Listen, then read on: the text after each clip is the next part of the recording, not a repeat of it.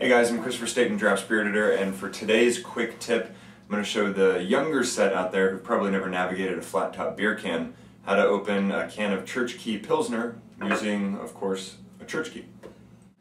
Now, flat top beer cans completely vanished from the scene by the mid-1970s, so there's a good chance most of you have never done this before. Actually, there's a better chance that most of you don't even own a Churchkey, but luckily one comes with the purchase of a 6-pack. Now, it's pretty simple. You simply just press down firmly to punctuate one side, and then repeat on the other for maximum beer flow. And there you have it. Drinking like your parents did.